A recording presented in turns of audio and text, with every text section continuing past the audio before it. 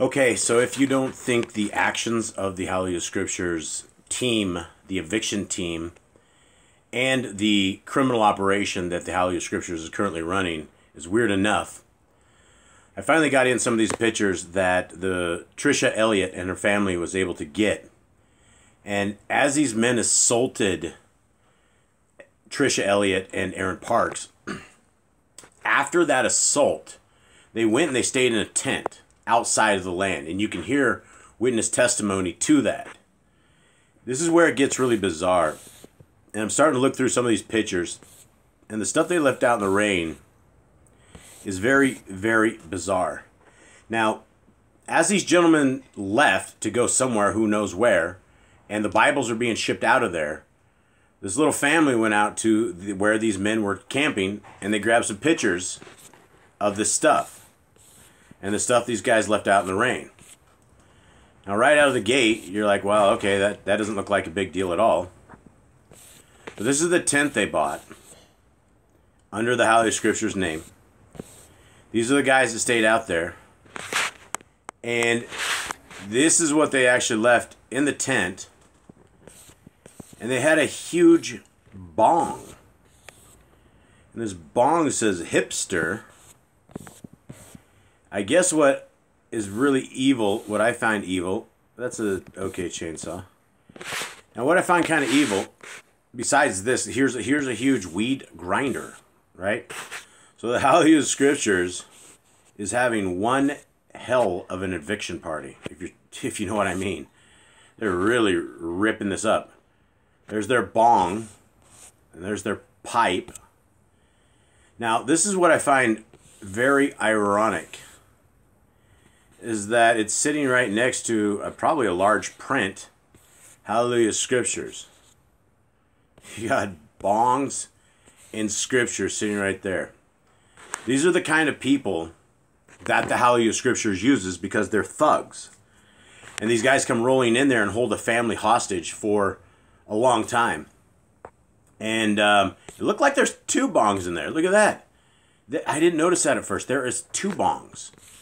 So who brings two bongs like this? This bong right here. And then the other one, the hipster one. Wow, these guys really were out there having a party. Look at the size of that thing. Wow, they really smoked that up. That is amazing. Now, if you wonder why the actions of the HalleluYAH Scriptures are so weird, it's probably because they are higher than kites at this point. And that is also the same with Deborah Weiss, because she has a lot of pharmaceuticals that she buys over there on the donation money. Now, the hand of Yah handed these people over. The hand of Yah allowed men like this to come and assault a family who's now homeless. We have 16 days now to get Trisha Elliott some sort of a thing. I don't think we're going to make our goals. And so now we're looking at like a canvas tent. So a canvas tent that we can get her into, because we just haven't had a tremendous amount of donations. Prior to going to HalleluYAH Scriptures to work, she lived in a tent at some campground, her and her family, and that is, you know, I would rather them not going back to tents. But all these houses that I'm looking at are like $500, $600, $700, things of that nature, and it's not long term, right? If we got them in there, and these deposits they're looking at are just insane. And so we're trying to find this family something, and at this point, the best we can offer her with the donation cash that has come in is like a military canvas tent. It's like $1,000, $1,100. And so we were trying for one of the families to get a bus, and they're getting closer, but we're not there yet.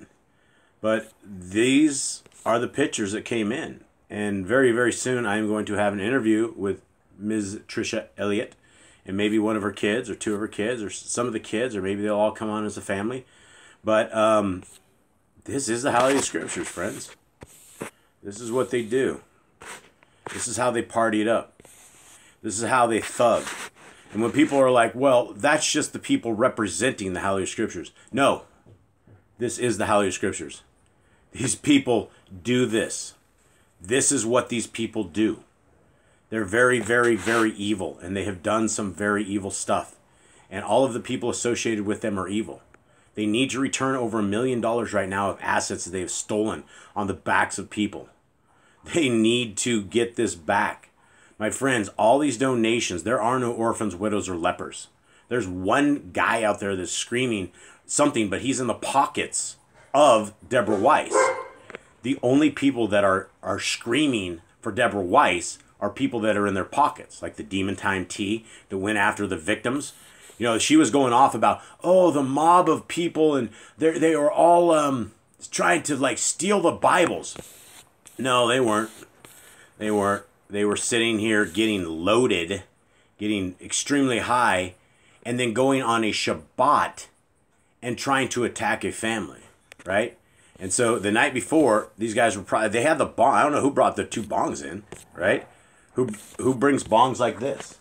So anyway, that's about the end of it. Guys, it's very much worth supporting this little family. They've given up a tremendous amount. I'm feeling their pain of homelessness and trying to find this little family, where to go, how to get them there. And I feel like this is a responsibility that falls all on the backs of those who have helped support HalleluYAH Scriptures for all these years. And everybody, all your donations have gone nowhere. So for the first time ever, we're going to be able to send the donations to people that need them. And so, guys, if you can help, we'll leave the link. And this is the HalleluYAH Scriptures, and this is how they act.